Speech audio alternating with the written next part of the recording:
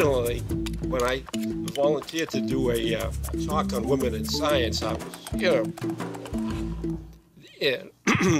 Sheila Widnall, came to mind because she was the first woman who was in charge of,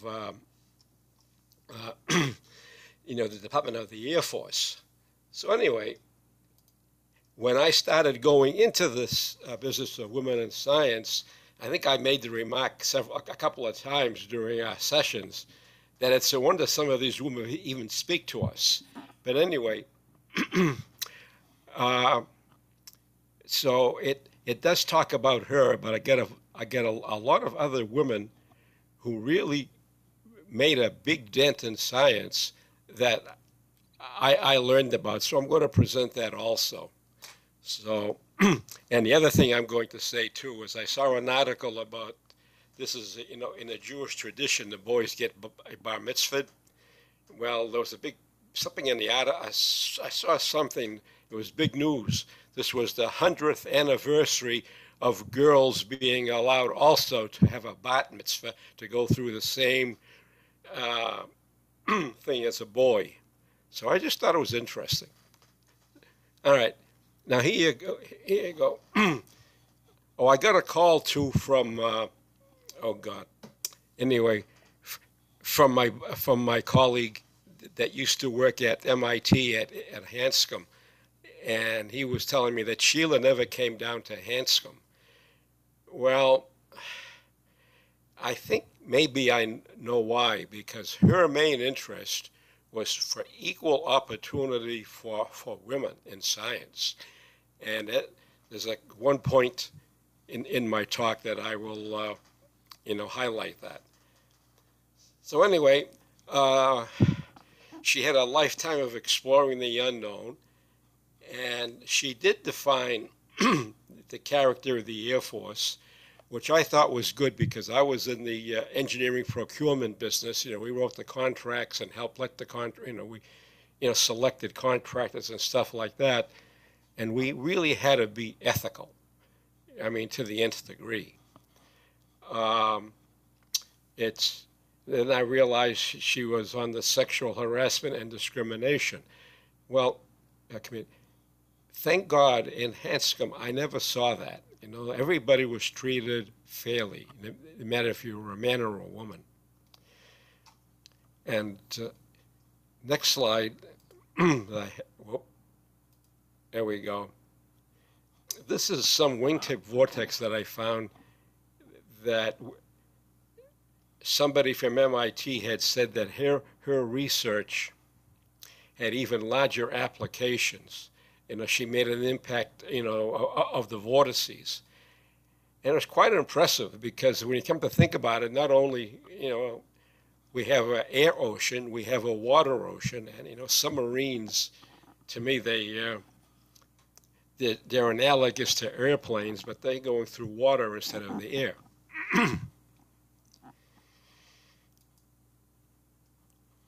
And while she was at MIT, she did something that nobody else did, is that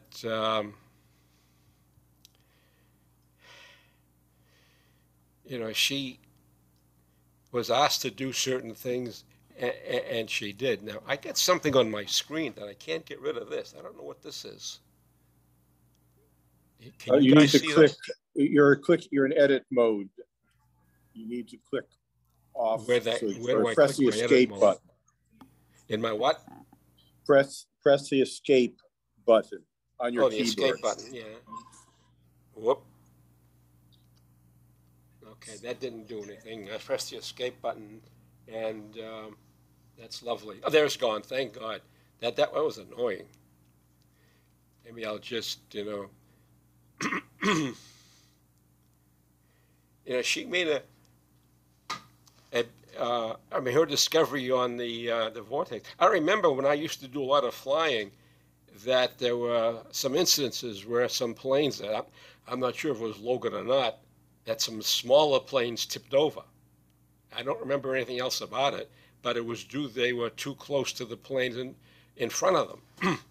But anyway, she had the patience to solve it, and she did. There's that thing again. Anyway, she became the first director of the Department, of Transportation, in the early 70s, and that was the beginning. It's of her career in that sense. Here we go. This slide to me is the most important slide of the whole talk. It is the last paragraph, where Daniel Hastings. Well, you can read it for yourself, right? That the women were put on the wait list pile, says Hastings. We collectively felt ashamed, and we went back to correct that. Well, this is when I started looking into women in other fields, whether it be science or what, and even in the religious fields. Women, and then of course the obvious one.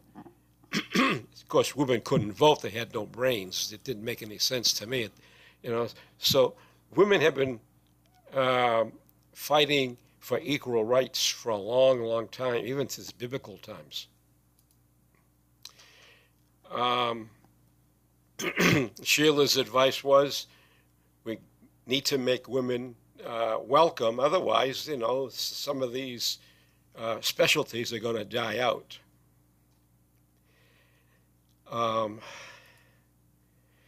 The Boston Globe had a very interesting article since I was doing this paper about Maria Mitchell.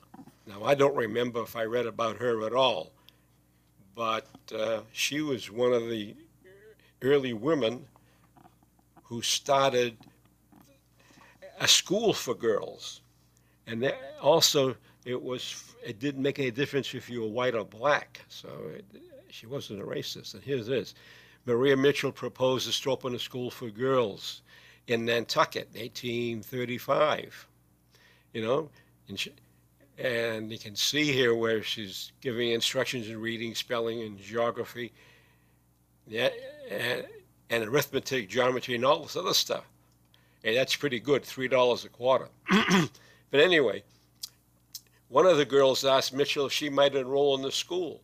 Raised like most Quakers, opposed slavery. And of course, this was the debate where slavery was going on around that time. Anyway, Massachusetts in the let me see here.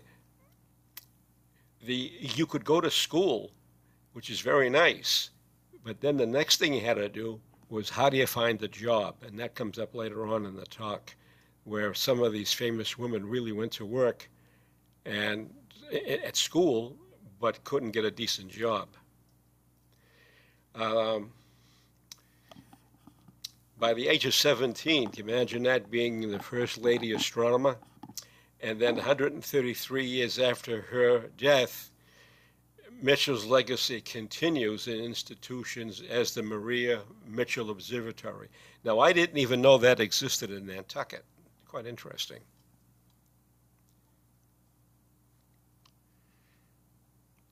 Now we're going to meet some women in science who changed the world. Well, the physicists, I'm sure, know about Madame Curie. We all did. We learned that in school, And I didn't realize she won the Nobel Prize twice.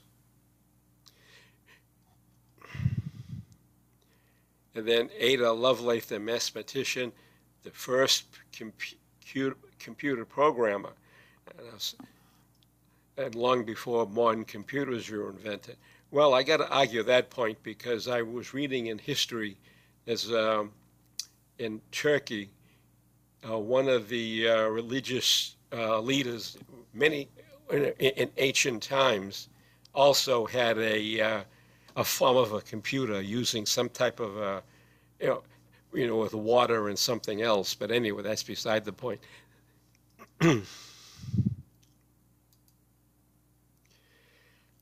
Another lady, a botanist, 1897, first female plant scientist. Amazing. I never heard of her. You will learn about that in school? Probably not. Another lady, I don't know how to pronounce that, but a physicist, and maybe you can explain it. She refined Enrico Fermi's theory of radioactive beta decay, and she's also known for the Wu experiment. You probably know what that is. I don't. And the breakthrough led to a Nobel Prize that was awarded to her male colleagues, with Wu's critical role in work overlooked. Imagine that. So this is one of the things that I found was aggravating in my research for women. Vera Rubin, an astronomer, she discovered the existence of dark matter. That's strange stuff that holds everything together. Matter of fact, I was watching that last night again on the Science Channel. Did you mean to skip over Franklin, the previous slide? Oh, Rosalind Frank. Yeah, thanks. She's known for her revolutionary work in discovering the double helix of DNA. And she passed away, 4 years before the awards. And then in the last sentence, she likely would have been snubbed by the committee. That's extremely interesting, But also, if I remember correctly, there's a limit of 2 people who can get a Nobel Prize. So had she not passed away, and had they been willing to include her, I think there would have been a problem putting in 3 names. No, It's actually, there's a limit of 3 people, because I have a friend who was the 4th recently in a project that Is did that not the get case, the Nobel Harry? Prize. 50 years ago? That I don't know. That's a very good point. Yeah, I remember as a young engineer, when I was going to school, even some of the male, I'm going to call them scientists and engineers that try to make a discovery at some science board, whether it's in Europe or here.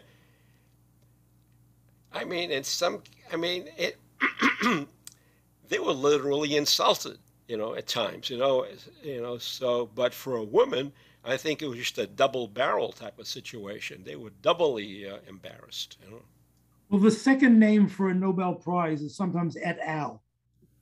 Et al. Now, here's Gladys West. She worked in developing, the mathematical modeling for GPS. And thank God for GPS, because, around here I'm fine, but when I used to go to Europe and visit my family in London, driving on the left-hand side, of course, messed me up no end, but at least the GPS kept me going in the left direction. And here's another one. This is the one I'm going to stop sharing for. Maybe I shouldn't, but I won't do it, because if I stop sharing, I'll probably mess things up. But Pearl Llewellyn Kendrick, she is on the cover of the Smithsonian magazine of this month, and it says on the cover of the magazine, she ended a deadly plague. She most certainly did. And it's a very good read about she and 3 other ladies who found the vaccine for whooping cough.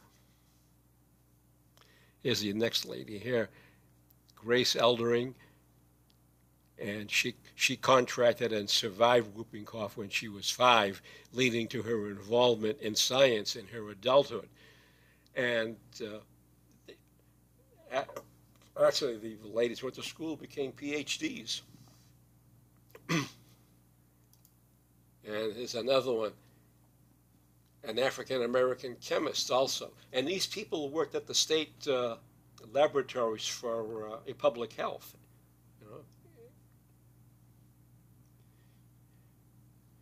So I thought that was quite cool. Oh, yeah. The 2 doctors recruited Dr. Gordon, a lab technician, for assistants together. The 3 women, that you can read that for yourself, but they devised a research lab and conducted lab experiences. it was amazing what these ladies did. They actually, I'm not sure they developed a scientific method, but they did everything is very, very organized so that they could use the data and manipulate the data to get answers, to the effectiveness of the, to the vaccines.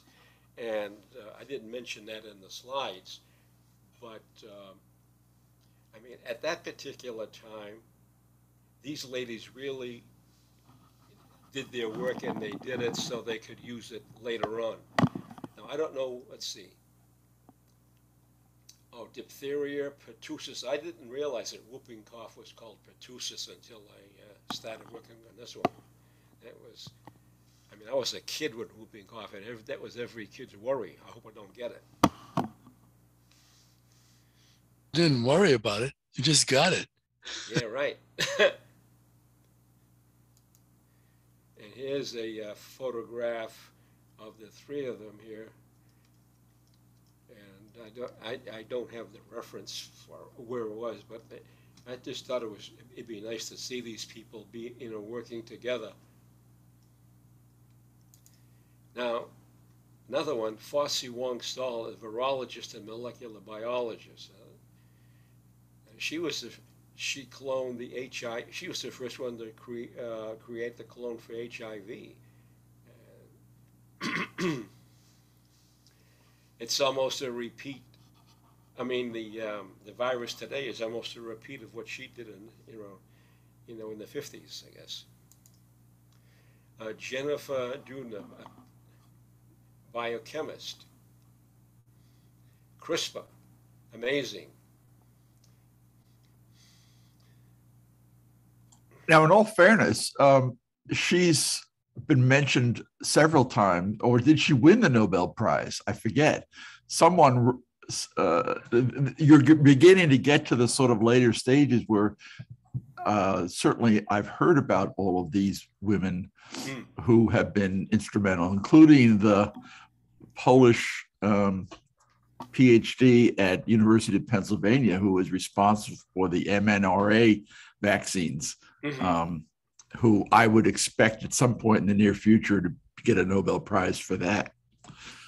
Yes, Doudna and Charpentier, both females, got the Nobel Prize 2 years ago. For what? CRISPR. For CRISPR, right. Right, yeah. Okay, I remember something about CRISPR. Yeah. Well, you see, when I was going to school, all the people in my books were physicists or mathematicians, males, and I almost got myself in trouble one time at the Air Force Base. I was invited to go to an MIT lecture, and I went over to the building. I get there early, and I'm talking to this young lady, a very nice young lady, but I didn't know who the speaker was because all I heard was a name. And I didn't know if it was a male or a female, but it actually turned out to be the girl I was talking to was the speaker.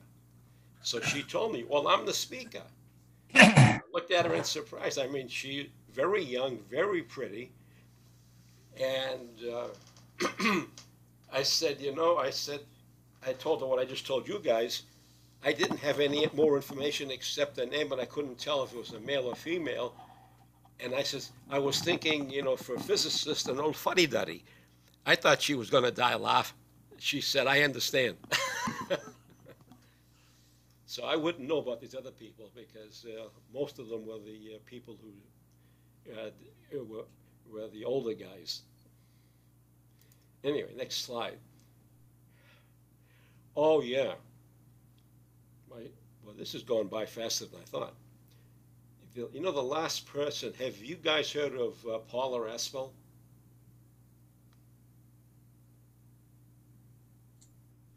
Anyway, she, I didn't realize that, well, I know she worked at GBH, but I didn't realize, what she really did. She did more for science, or making science available to everybody, and she put it in such a format that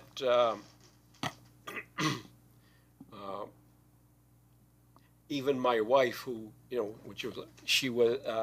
who was a clinical social worker, said, "Boy, this is really interesting," and she could understand it. Whereas if I tried to explain to them some of the stuff to my grandkids, I got to be very careful. I try to use words that they'd understand. But she was marvelous for all the NOVA and other scientific ventures that she presented on public television. And that was that's my talk. And if you want to have a discussion about this, this would be fine. I'd maybe add, I'm kind of surprised with the computer backgrounds here that Grace Hopper hasn't come onto the list. Right. I'm guessing most people have probably heard of her, Rear Admiral Grace Hopper. And yes, yeah. Oh yeah, isn't she the one isn't there a software package she did? She was, I think. It might be, yeah. Yeah. Go Harry knows ahead. probably more than I do. No, I don't. No, go ahead. No, I was going to, I think she was involved in sort of early, I'm just looking at Wikipedia now, but one of the first programmers of the Harvard Mark I computer. And she invented one of the first linkers, whatever that is. I think it's like a compiler maybe. And I guess she was one of the first to talk about machine independent programming languages. And talk about somebody impressive. She was born in 1906. She got her PhD in mathematics at Yale, and she was a professor of math at Vassar. She tried to enlist in the Navy during World War II, but she was rejected because she was 34 years old. I guess she was too old. So instead, she joined the Navy Reserves. She later rose to become a Rear Admiral, but she was deep into pioneering early computer programming. It wasn't Ada, was it? No, I think it was COBOL. COBOL was her big. There's also an anecdote about there was a problem with the computer, and she looked at it closely and found that there's a moth in there, pulled it out. And that's the first case, or one of the cases, of finding a bug in the computer or debugging system. Goes back to that area. Those were analog computers. So the bug literally would get in the way. But she may be the only woman mathematician who also has a guided missile destroyer named after her, the USS Hopper. She also has one of the residential colleges at Yale named after her. So that's interesting. I didn't know that. That name didn't pop up when I was doing my searches. Maybe I didn't do it. I think a general point that I take away from, thank you for indeed raising this topic, is that if you look around today, you're seeing the contributions of women being much more visible, and women being on air on TV. If you look at some of the CNN and even Fox, you'll see a lot of analysts that are stretching their academic wings and being taken seriously than ever before. So, I mean, I don't think it's just science that has been putting the muzzle on the abilities of women. And I think we are all the better for it, seriously taking the intelligence of half the population a little more serious, and we all benefit for that. No, Cindy, how far do you think we've come? You're representing half the population. I actually don't know. A few thoughts. I had a few thoughts when you mentioned CNN, and my thoughts are going to Black women. Actually, what you're seeing is a lot more Black women. That's the real revolution that's going on right now. There's been more white women, and I'm wondering. I was really struck at the history of women in science to see that the white women were pioneers. and they were unusual and extraordinary. And there were opportunities. They seized opportunities along the way that were almost in the context of what they were doing, what they were around, what they were seeing, who they knew. Like in Nantucket, the woman that was the scientist. There was a talk on that in our group, and it was really clear how that happened and evolved over time. But if you went back and looked at the list of women in science through a different lens, looking through a different lens, how many Black women were there really that came up? And how many are now? And what's that list at MIT, that admissions list that they're looking at? How many of those white women that are applying, you look down in that list again, how many of them are Black? And are they waitlisted? Yep. And are they supported? And I think if they're going to be more, that support has to go way back into elementary school, frankly. I was one of the people that was interested in science in high school. I went to Watertown High School, and I never really had the opportunity as a girl in Watertown. There wasn't, you had to be in the right track. And I was in curriculum A or whatever that was. But the track wasn't a track towards science. And you really had to have the math earlier. So I was the science wannabe. And I can remember getting in the bus and going to Boston, because I think Emerson College had something on a couple of lectures on physics for girls. And actually, I remember to this day, somebody talked about the book. It was somebody in Wonderland and physics explaining some concept. And I remember reading that book. But because my parents weren't scientists, it just didn't evolve as an opportunity for me. So I went in a completely different direction. I was a bit rebellious. My goal was to get out of Watertown and see the world. That was basically my goal, which is ironical because I kept the same friends for life to this day and ended up back in Watertown, and we are friends for life. 5 of us went off in completely different tracks, and I ended up living in Asia and working for the Wall Street Journal and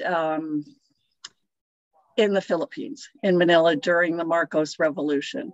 So and also living in Taiwan briefly as an intern, worked for a Chinese news magazine, and also ended up living in Bangkok, working as an intern for Associated Press during the Vietnam War. Now, all of those tracks took me in different directions, but here I am back with this group, enjoying science and feeling completely out of place. But I feel like, okay, it's come first circle. I didn't get to do it that round, but this is the way I'm going to do it. And even now, I would have liked to contribute more, but as a woman, I'm pulled in so many directions with so many responsibilities. I don't have the time. So some things don't change. That's my comment. Yeah, that's very interesting. You know, it's like Paula Aspel. You know, I didn't realize she was Jewish because she did a couple of things for PBS on the Jewish people during World War II fighting back, and she did a couple of archaeological shows on tunnels in various places, in various camps, and she said that was one of her most touching moments, at least in applying her job, to her background. But she did an awful lot for science. I mean, she liked science. I think probably no field has been more changed by gender distribution than medicine. I mean, when I was a kid, there were no women doctors. I mean, they were very singular, and now, what is it? I think half the profession. Same thing with who goes to college. Right. It's now 55% in mostly female in most places. MIT is singular in that it is still majority male. When I graduated from Yale, I was in the last all-male class in 1969. now Poor Yale guy. is, Poor guy. Yale now has more women in the undergraduate classes than men. And in fact, there's not only that, but I was actually one of the renegades because I went to a public high school as opposed to a private school. Yeah. that was considered to be a renegade in those days. Now, the demographics of the Yale undergraduate is, like we're seeing in many universities. An awful lot of it is made up of either Asian or American Asian, and all of those sort of things that I think were major limitations to the social life in terms of insular social life at Yale when I was there, have seemed now to be breaking through. I mean, who knows? I know it's still one of these places, but it is getting better. And it's not getting better because Yale really tried to do anything about it. It's because the people who had the smarts broke down the gates, if you will, and God bless them for doing that.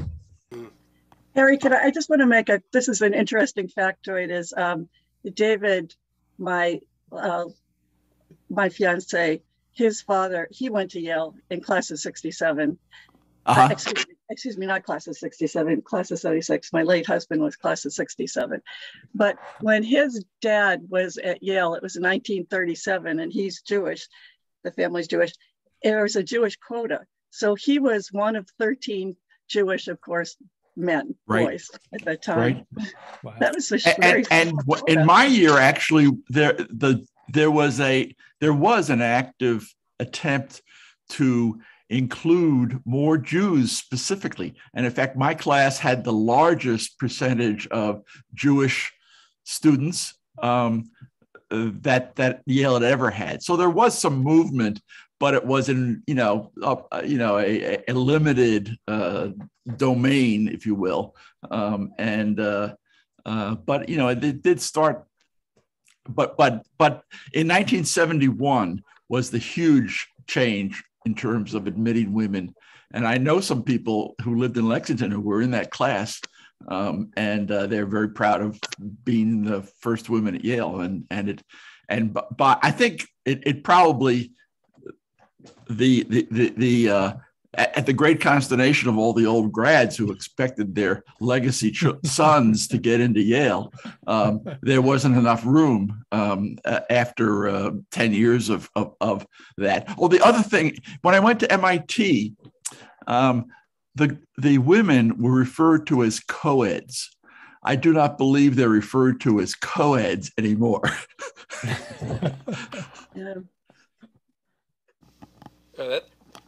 Harry, what you said reminded me of, I went to Lowell Tech. It was called Lowell Textile Institute when I went.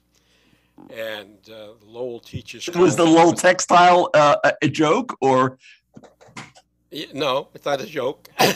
But Lowell, I see, because Lowell... I realize that Lowell Textile might make sense, but Lowell Technology is the norm, Well, they call it Lowell Tech, but at the time it was mostly... textiles. I was a second engineering class, electronic engineering class, and there were 6 girls in the engineering class, and that included the textile engineering. One of them I'm friendly to this day, a Jewish girl. And in those days, it was mostly guys. You're right. They didn't worry about religion because they were foreign students and people from out of state that come to the school. But when I go down there now and see all these young people there, to me it's more normal. There's about 50-50, as far as male and female. And you're right.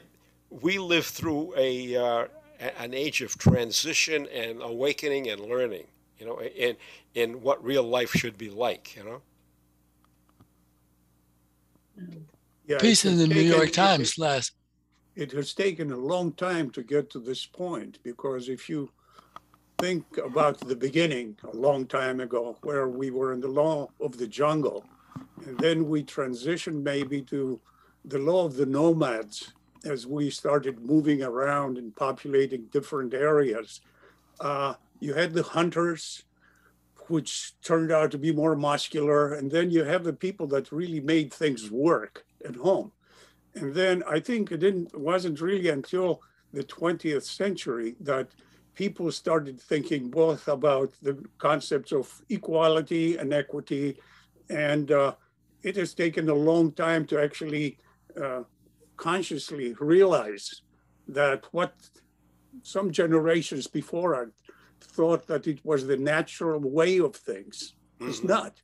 I mean, today, as far as I'm concerned, we're in the jungle of the brain, because essentially it's intelligence that rules. And when we start taking that as the governing factor, oh, we're behind. We men are behind. Yeah, Tony, I've been listening on the side. And, I know you all mean well, but would you guys please think about it before you use the word girl or ladies instead of women? That's true. That's true. That's a very legitimate thing. I will say, I try very hard not to use diminutive terms to women, and it is a retraining your brain in terms of your language, and I recognize the difficulty of doing that, but you're absolutely right. Could I give you boys a little historical context? I think you missed the boat about women's education. In fact, it was a little over 2,000 years ago that the Jews decided that all women should be fully educated. And it was only a mere 2,000 years later that the British figured that out. But the concept has been around for a little while. You just missed it. And Yale was the last of the bunch, as we heard from Harry. Well, there were no Jews. Oh, well, wait a second. It was not the last. It was not the last of the Ivy Leagues. It was actually one of the earlier ones in the Ivy League, and that, is that right? Depends who you're. Absolutely. I lived through that in medicine. That in fact, when I applied to medical school, I didn't apply to Cornell because they had a quota of 6% Jews. That was their quota, and the symbol at a number of institutions was for a Jewish applicant. They didn't write that they were Jewish. They just put two circles, a circle within a circle, on their application. Ooh. That was the bagel. That's how they signified it. And what happened at Columbia, there was a dean, George Pereira, as a Portuguese. And George Pereira was the scion of the very smart guy, but he was the scion of the wealthy Pereira family, who were Portuguese Jews. And he ended discrimination a few years before me at Columbia Medical School. We had a quota of Jews in our class, but it was 97%, so nobody was objecting. So, Harry, I have a theory about admitting women to Yale in your class.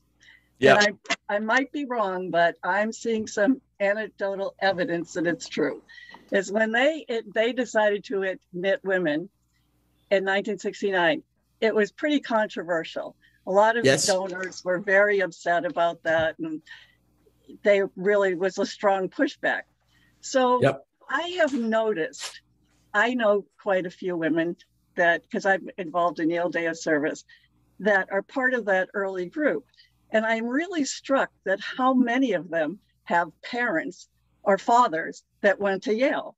So I am wondering if they didn't accept the legacy girls to quiet the right, absolutely. Absolutely. They didn't accept a lot of people from public school and not from Watertown, and I'm still bitter about that. Don't forget this issue of the legacy as being a bad thing has been only come to the public's attention with the whatever the name of this scandal is. It didn't reach the New York Times or the Daily News until only the last 3 or 4 years as a major topic. And now people are outraged at the practice, although it was very clear that practice was spoken about openly all the time. Is this a legacy student? So it doesn't surprise me. And I'm not sure that Yale has abandoned that even yet, nor has Harvard, Dartmouth, any of the other Ivy Leagues. And I bet it's probably even true at some of the bigger, more prestigious state schools. But legacy can work against students in some ways too. My daughter is a legacy at Harvard, and she was put in a rooming group as a fresh person, as with some other who were legacies, literally legacies. Not that they didn't earn their way in, legacies in the sense that their parents were Harvard alums. And I remember my daughter saying that they kept discussing among themselves, do we really belong here? Imposter syndrome. Was it because our parents went to Harvard, or did we really earn our way? Now, everybody, the Legacy Blues scandal is not about legacies per se, not trying to say there shouldn't be any. It's about fraud and bribery and pretending people are qualified when they're not, and paying money for the positions. This is very wealthy families only.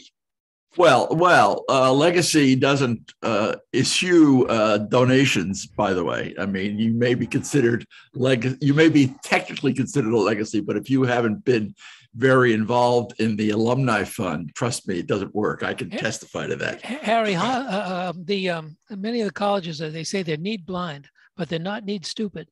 And what they track who pays, and the probability of a legacy paying full tuition is much greater. And if you look at donor donations from legacies and legacy families, they're substantially higher than the other group. Right. So they have their own venal interest as to why they admit legacies. They're not being good sports. Absolutely They're understand not being good that. Sports. No. So I taught at Colgate University for 36 years. It considers itself an elite liberal arts college.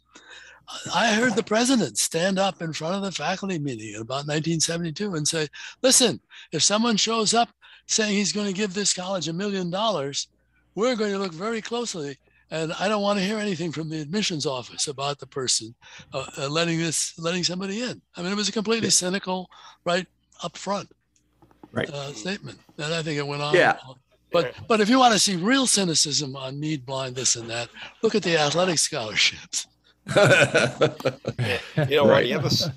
the other side of the coin of trying to get a job, you just reminded me. I used to work for Stone and Webster in downtown Boston, and they're an old Yankee company. At least they used to be. But anyway, I worked in their nuclear engineering part because I had Department of Defense background, and they wanted somebody for product assurance, reliability, and all that stuff. So I said, anyway, my point is a very nice young woman came in. I think that's what you would say, I should say. And she was interviewing for the job. And she spoke to some of us, and I think I was one of the guys she spoke to. And she appeared to be well qualified. As a matter of fact, she was well qualified. She didn't get the job. So being a kind of guy, I asked my boss, how come? Because he used to work at the Boston Navy Yard, and most of the guys there were from the Navy Yard. But I asked him. He said, if I hired that young lady, or young woman, he says, I wouldn't be able to get any work done here. And I said, you got to be crazy. I said, we're all grown men, But anyway, that was a shock to me that this woman, well qualified, couldn't get a job, working on a nuclear power plant program office. What year was that? In the 70s, 75, 76. There was an article, I think, in the communications of the ACM that talked about diversity in in the computer science profession, pointing out that in the early days of computers, the employees working with computers were far more diverse than they were, say, in the 70s or 80s. And that was an interesting effect of the fact in the early days of computers, no one knew anything about computers. And so it was basically those who worked in it were based upon pure talent, as opposed to later on when parents would think about giving gifts to their children at various celebration times. They would choose to give boys computers and girls, I'm not sure what else they gave them, but the point is that kids started to learn at home. The boys started to learn at home much faster than the girls because of just the parental assumptions about what each of the genders would be interested in. And so I'm sure that's not the only reason that the computer industry became more male dominated, but there was an interesting period early on in the 50s when there were just as many women programmers as there were men. Mm-hmm. A small number of people, but nevertheless, it was much more even. Yeah. Now, what I should tell you, about that job at Stoneman Webster, I was a systems electronic engineer. All right. And I was in the program office, and I got to see all the systems. But the one area that I didn't get into, when I look back and think about it, was the control room. All right. 20 years later, there was a 3 mile, not 3 mile, but that plant in Pennsylvania that had issues. I found out that the control room, in a nuclear power plant, which I knew, the number of controls doubled. So there were more people in the control room, and you had a lot of things to watch.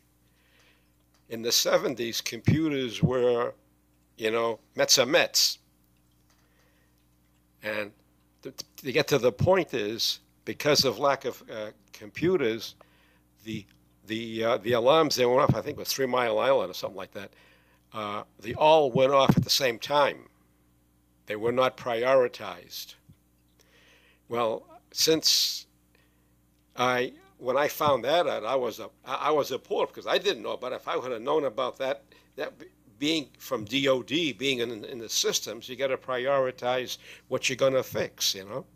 Well, not only did they not prioritize it, this was the first time ever that the electric companies had to do monthly and quarterly maintenance on their equipment. They never did it on the fossil plants. They just let them run. But anyway, that was my point about the computers. Getting back to the early days of computers, there was a lot of hand computation and mathematics involved, and it was very detailed work.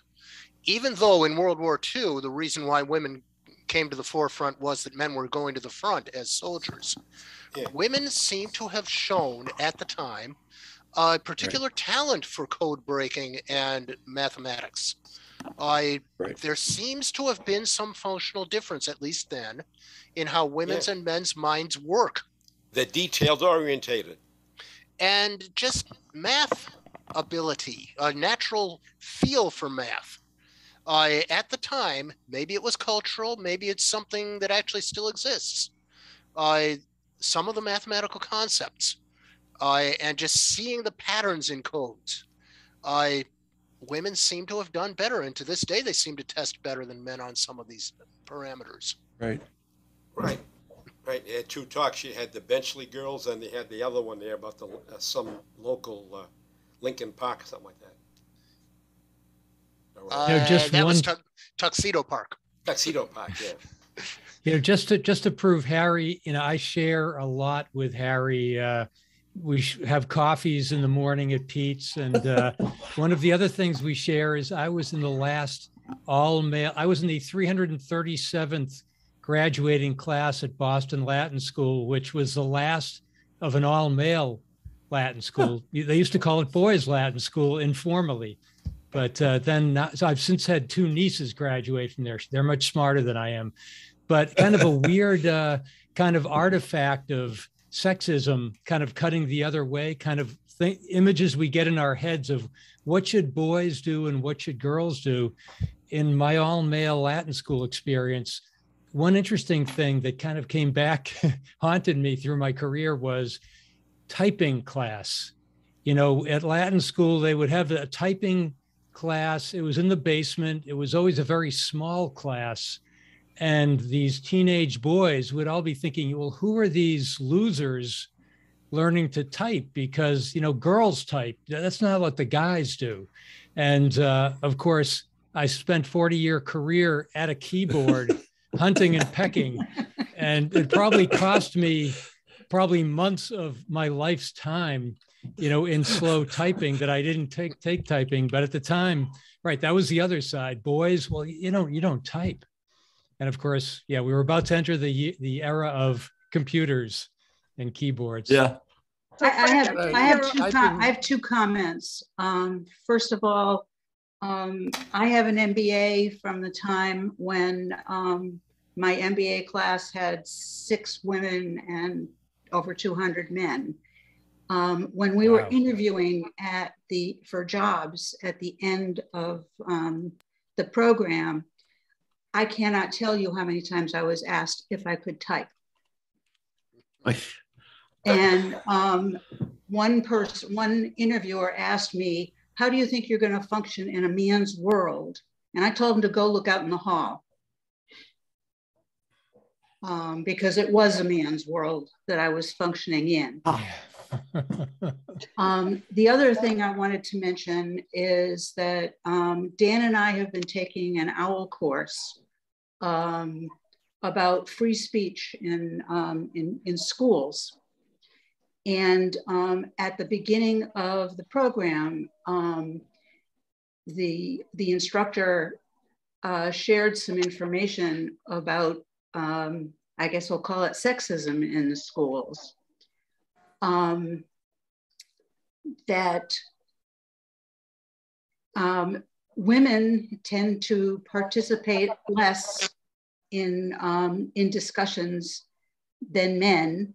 This may have changed over time, but at the time that the surveys were done, women participated less in discussions than men. Women, when they did participate, were interrupted more often than men. And when a woman came up with a good idea, there would be a man who would grab it and run with it, and she wouldn't get credit. The effect of mansplaining comes to mind when you know, that social dynamic where women are explained things in easy details for no reason at all. And I'm really interested to see how your life experience proceeded after business school. I mean, did you feel that you ever got to the point where you were taken as an equal in a men-women world, business world? I applied for a promotion once and was told we already have enough women at that level. You're not going to get the job. And they had enough women. I think they had 2. I have. Oh, I'm sorry. So no. The other thing that's interesting in this discussion is that they was mentioned in the class. Well, I think it was mentioned in the class. There are somewhere now between 4 and 6 men's colleges in the United States, but there are about 60 women's colleges.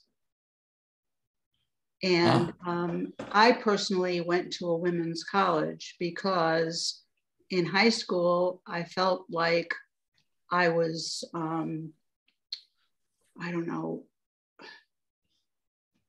it was hard. It was hard to make friends and such with guys in high school because I was smart. And I decided that I wanted to totally divorce my social life from my academic life. So I went to a women's college. And I think that helped a lot in terms of being able to speak out and being able to participate in my education.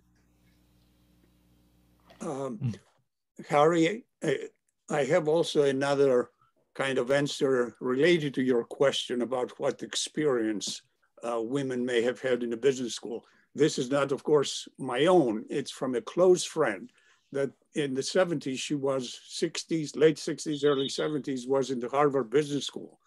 And at that time, she was told straight to her face by at least two people, she said, "What are you doing here? You're going to be taking a job away from men, from a man."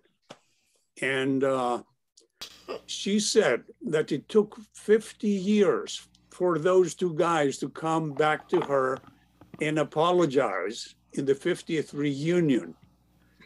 But all that time, essentially, they could remember it. Maybe they mulled over it. Maybe they changed their mind eventually, but it took 50 years. Wow. So, wow. One data point. Amazing they remembered. Yeah, I was going to say, well, it was bothering them for 50 years, which is a good That's sign. impressive. Yeah. I was going to ask Mike Alexander a question over there.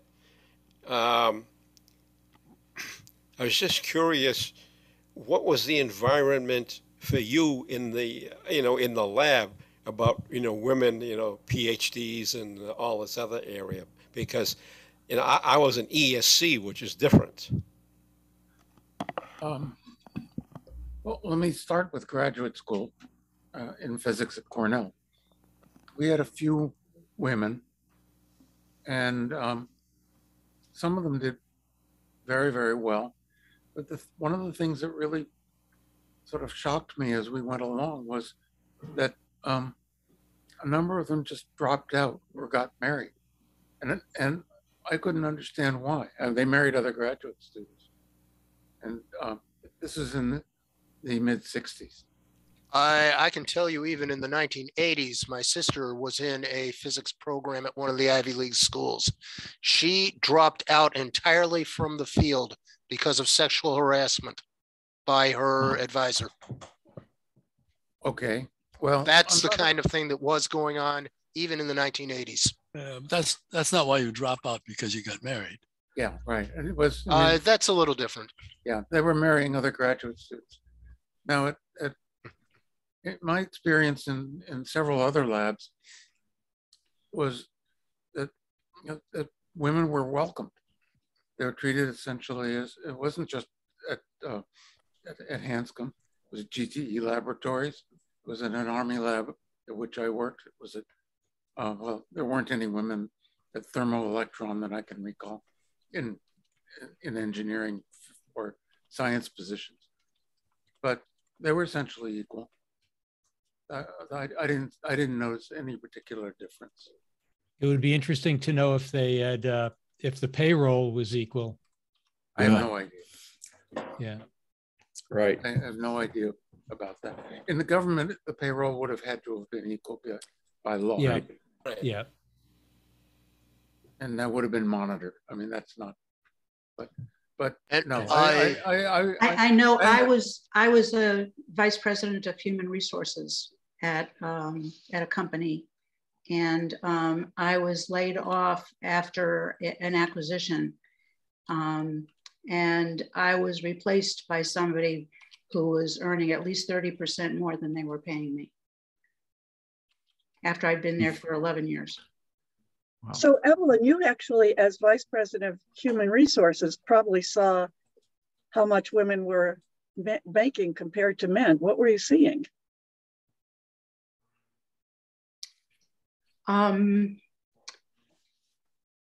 it was an organization in the medical field, and a lot of the employees were nurses.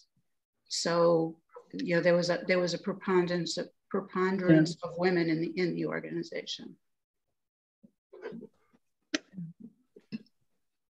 Now, just getting back to women getting married and dropping out of graduate programs, actually, that can be a sign that there is hostility and discrimination, because it's a choice, yes, but sometimes it's a choice that's strongly encouraged by the behavior of male colleagues and male superiors. And it doesn't have to be just sexual harassment. It could be basically, you know, the dismissing of their academic results as a result of, well, it came, you know. Yeah, I should have more broadly said gender harassment without specifically mentioning the kind of thing that my sister experienced.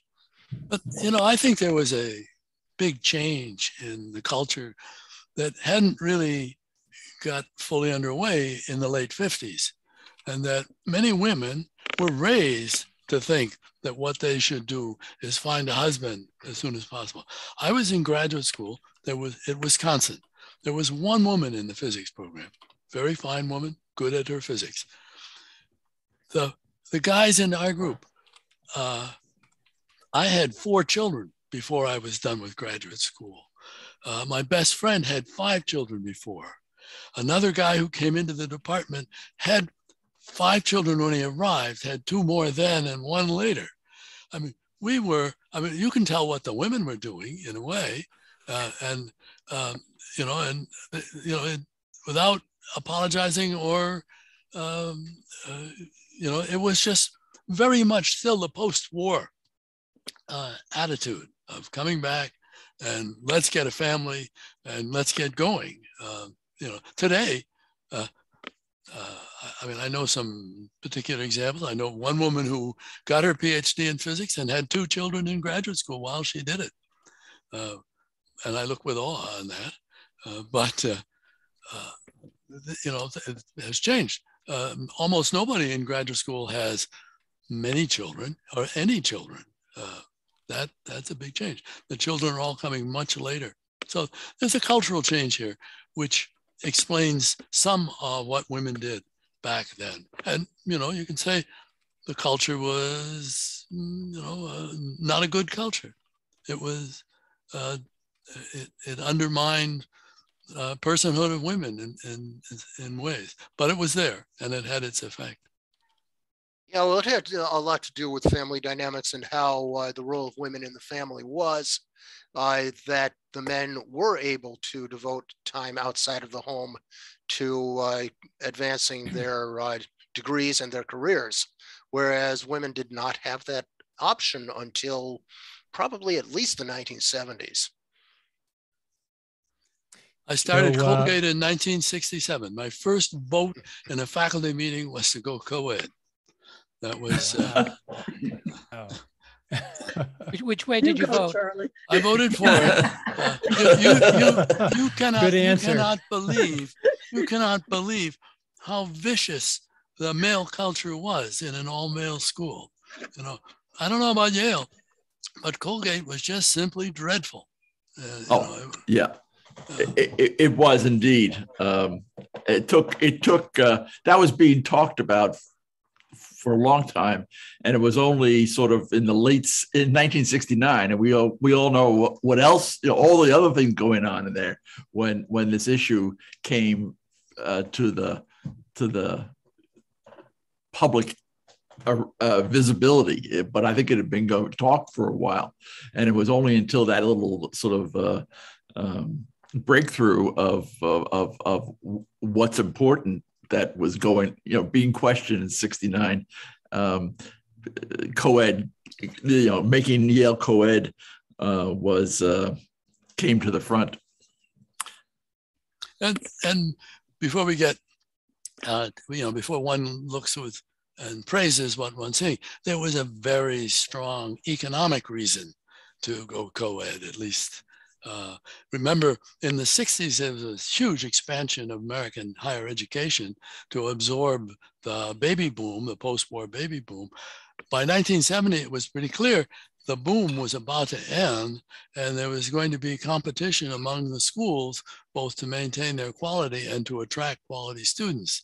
And the obvious way to do that was to go co-ed, so that you suddenly doubled the number of smart kids that you might persuade to come to your school. There were a couple of other things that boomed after 1969, including the cost of going to Yale. When I left Yale, it cost $3,600, I believe, a year to attend there. And today, I don't know what it costs, but I know it's 20 times that. 20 Come on, Harry. When I went to Wisconsin, I had to pay the outrageous out-of-state tuition of $250 a year. Harry, at Yale, anybody that gets in there, if they can't afford it, now their endowment has been so successful, their tuition is paid for. So the students don't have a financial problem, as far as I know. This is called. I'm sorry. Say again. I think that their endowment now is so huge that they have guaranteed that their students' tuition will be paid for if they need the money, or partially or whatever. They've worked it out. So that's why so many people are applying now, because it's a great deal. If you get into it, then you don't have to worry about that. Let's put it this way. When my son went to NYU after not getting in as a legacy student at Yale, I was paying like $40,000 a year and thinking, whoa, what's this all about?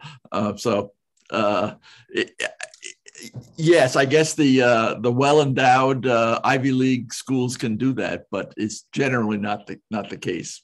And Harry, back then, I remember I could get a haircut for 50 cents. You still can, Charlie. I'll do it for you.